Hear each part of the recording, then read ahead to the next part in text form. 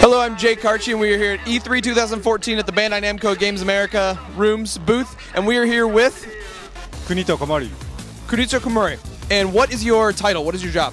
Okay, I'm a producer of the all Pac-Man products.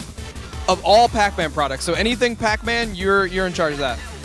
Yes. So what are you here today to show off? What'd you bring with you? Yeah, actually, we are making the brand new product, Pac-Man the Ghoulish Adventure 2.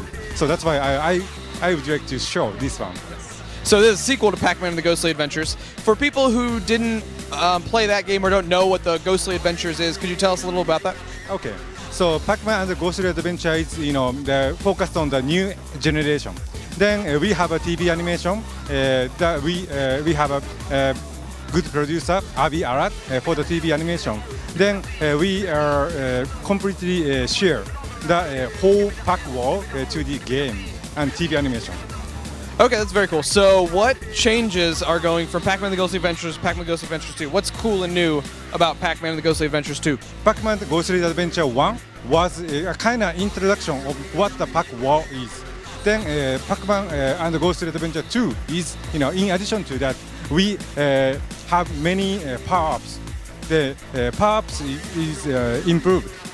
Then we have a city and spiral character in it. Very cool. So you deal with all Pac-Man products. So this is Pac-Man and the Ghostly Adventures series with the TV show. What other Pac-Man things are going on in the Pac universe? Yeah, actually, we have released already Pac-Man Championship Edition DX Plus, a little bit long name, and Pac-Man Museum. This is a kind of for the retro game assault. So there's old school Pac-Man, new school Pac-Man. How you've been over here to E3 at a different conference a couple different times.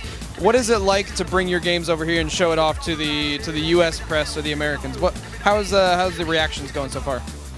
Reaction is very nice. Actually, the Pac-Man is a more than 30 years brand, big name.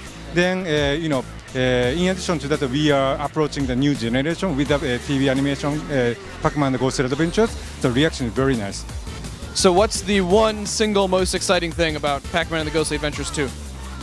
City and the Spiral. Thank you.